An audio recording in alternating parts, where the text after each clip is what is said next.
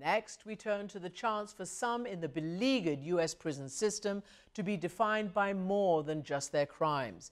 A new documentary, 26.2 to Life, is going behind the barbed wire to capture the infamous San Quentin Prison's running club. The California Penitentiary holds an annual marathon with participants completing 105 laps around the crowded yard. And the director, Christine Yu, as well as a member of the 1,000-mile club, talk with Harry Srinivasan. Christian, thanks. Christine Yu and Markelle, the Gazelle Taylor, thank you both for joining us. Christine, let me start with you. What gave you the idea to profile runners inside San Quentin in the first place? More than 20 years ago, my relationship with the prison system started then. I had a friend who was also a fellow Korean American who was wrongfully convicted in the state of California, and he was sentenced to 271 years in prison, knowing that basically he would be spending the rest of his living days in the prison. It really, of course, impacted me deeply. And I started to wonder, what does life actually look like? How do you actually create a life in prison? So when I happened upon this magazine article about the marathon at San Quentin, it immediately, for whatever reason, captured my imagination. I'm not a marathoner, but I do know that running can create a sense of freedom. It certainly does that for me. It solves my problems when I do that. So I thought it was like the perfect opportunity to, of course, a marathon being a metaphor for life in prison. All right, everybody that's running, start lining up. It's game time. 3, 2, 1, go. 13 in the corner, go get him. It's a community now. If you can't live in a community in here, you can't live in a community out there. Why should they let me out? Because I've changed.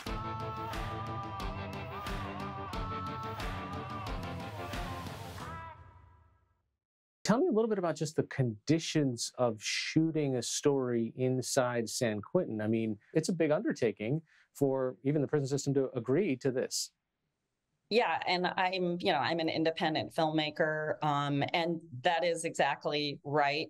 Who do you call? Prison is not the kind of place that you can leave a voicemail and they're going to call you back. So, when we decided to embark upon this journey, it did take about 9 months just to really figure out who to, the matrix of the bureaucracy, so to speak.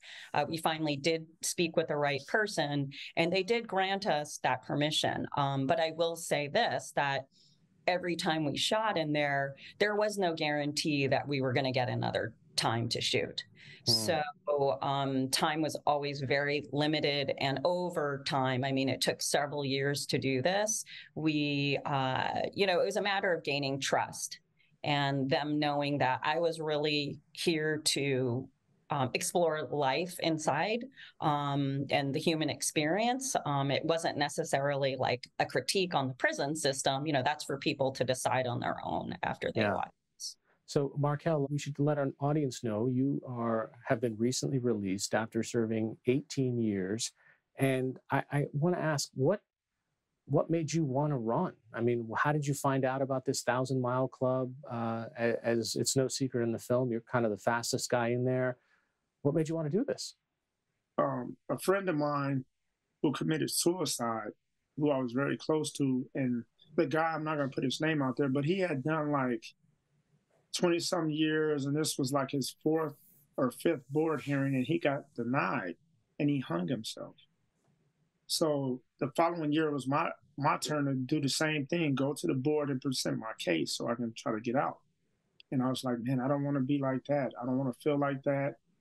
And it's already stresses and anxieties and fears inside already. So hopefully I have a better shot. But if not, I don't want to end up like that just in case I get denied. So that's how I started running. Running opened everything up completely. And I was able to see a lot better and more clearer. I was a little bit more focused. So that allowed me to have that mental freeness before even getting released from prison.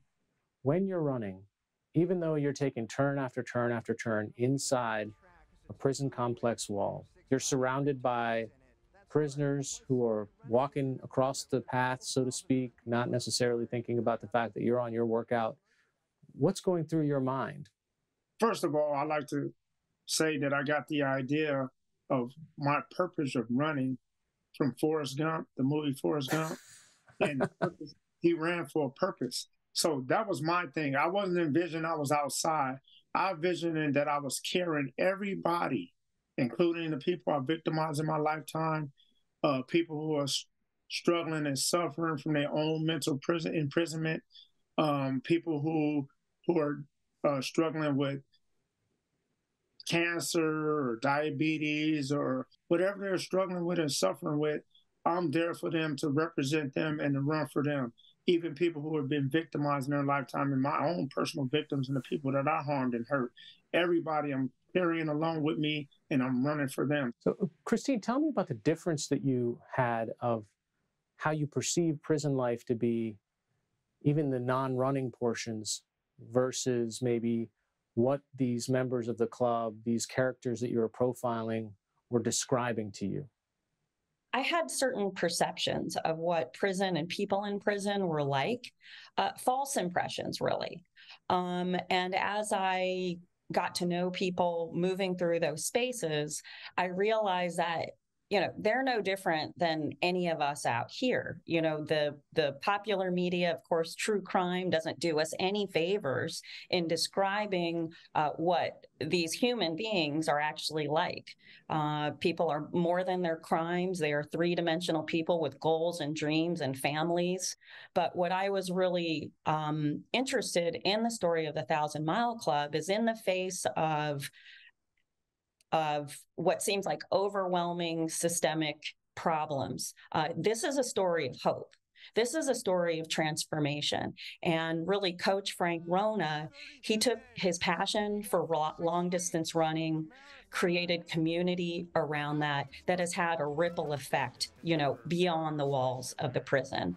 Typically, I don't question any of the inmates about their crime. It really doesn't matter much to me what they've done in the past. What matters to me is what are they doing now and what are they going to do in the future. Christine, Markelle is just one of the characters that you profile. Let's talk a little bit about some of the other ones. Let's start with Tommy Wickard.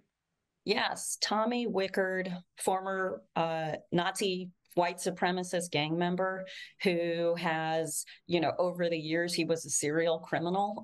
But, being an Asian American female, I can definitely attest to the fact that those days are behind him. And further, the data does show that as people become older, they do age out of crime. But I was very interested in profiling Tommy because his story really shows the struggles of navigating being a father and a husband from prison. And I'm very grateful to his family for opening up their lives to us so that we can get a peek into what those struggles really are. She's like, marry me. I was like, Marion, I'm probably never coming home. I can understand the laws are the laws, but I have the right to be mad at my dad. No one's gonna take that from me. I know he feels sorry, but tell me then. Because I share my feelings. Why can't a grown man share his? To his son. So, Markelle, you know what? I can see somebody watching this and saying, why are all these kinds of programs inside prison? They were supposed to be there to be punished. Why should prisoners have access to things like this? Because I think that's a smart way to do that, because if not, it'll be either against each other or towards the correctional officers or both. I mean, it's already a very dangerous environment. So we have to be able to have something to be able to get guys focused on other things instead of on each other.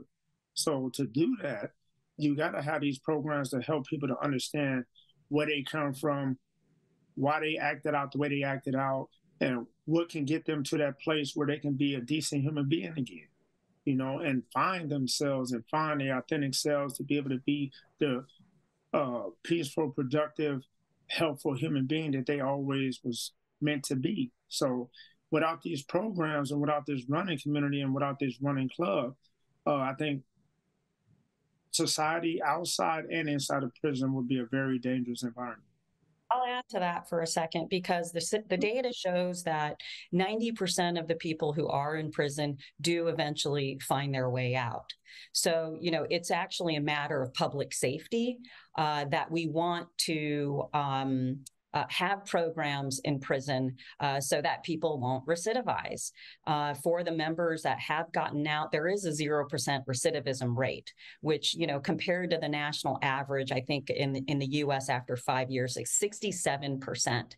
So obviously the running program and a lot of these programs are, it's doing something right. It's a step in the right direction. And it is a matter of national public safety that we do engage in rehabilitation programs. What do you think are the structural obstacles from implementing a program like this elsewhere?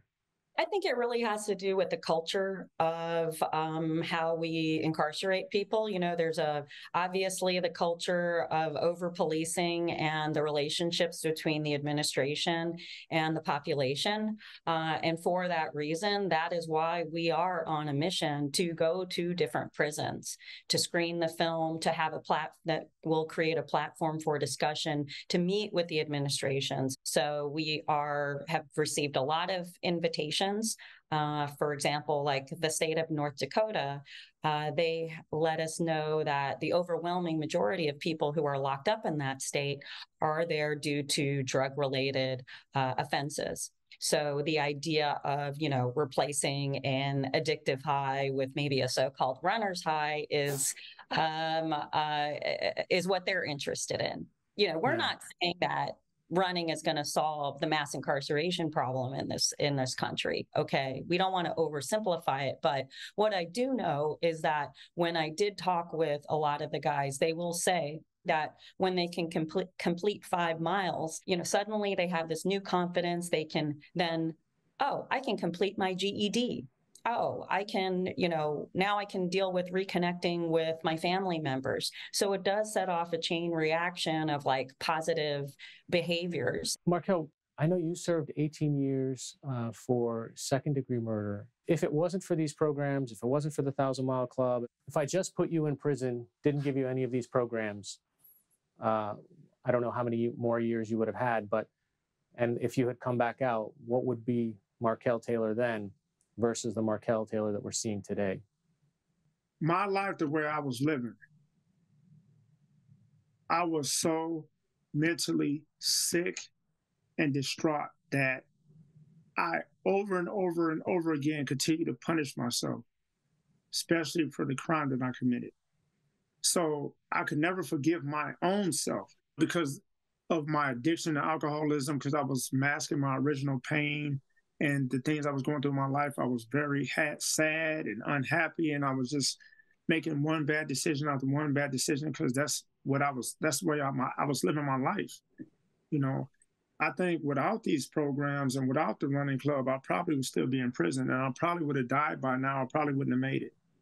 To be paroled in the state of California, one must prove transformation and have evidence of transformation. So if you don't have a pathway to prove transformation, such as getting an education, such as completing marathons, such as, any of these self-help groups, it's not going to happen. But at the same time, for a lot of people, there are more opportunities that people have in prison than they ever had before on the streets. If they had those opportunities when they were kids, would they have landed there? That's the question. I can tell you that most of the people that I talk with in prison, just anecdotally, you learn very quickly that all of the things that create success for people in life, access to education, some kind of financial means, some kind of mentorship or family structure, most people in prison just don't have that. Obviously, people did something to land themselves there. But, we as a society, too, are responsible for that. Would people be there if they did have access to education, if family structures were not broken because of multi-generational incarceration? That is also a big question. Hopefully, people can look at the film and, these walls will turn into windows and people can take a better look at life inside and what that really entails. So, Markelle, a couple of things. I mean, now that there are so many other people in prisons that might be seeing this film, what do you want them to take away from it? What I want is them to believe in themselves and to know that even if they're not accepted, that they are not the worst thing they ever done. And that as long as they can strive towards a reality that they know that can fit them, like, and I'm gonna give an example with running. As long as I know that I can maintain a 7-minute mile pace and train towards that and complete that, that's more realistic, then I can even achieve even higher goals if I put my mind to it and just never give up and just always believe that you are not your worst crime. I am not my life crime, and I am a wonderful, beautiful human being is what I would hope that they take out of that. And Markelle, also, look, I am I'm an amateur runner compared to how you have not only qualified but finished the Boston Marathon. Can you tell me what it's like for you, or what it was like for you to finish that race? The experience, my life running Boston, having that opportunity to do that was a very humbling, appreciative situation for me, to where I felt like a total sense of freedom and just really, really, truly grateful to have the opportunities. What was it like when you crossed the finish line? I mean, what went through your head? I made it out of prison. That's all I can think about is I made it out of prison. I didn't even, things was just so fast for me at that time, because it was just not even 2 months out of prison. It was like a month and some change when I got out. And it was like, man, and I'm crossing the finish line of Boston. It was like, it was so like, I couldn't even really understand it.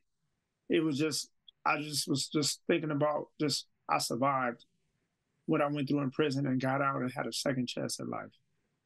The film is called 26.2 to Life. Filmmaker Christine Yu and 1,000 Mile Club member, alumni, and marathoner Markelle Taylor. Thank you both for joining us. Thank you. This was a real honor.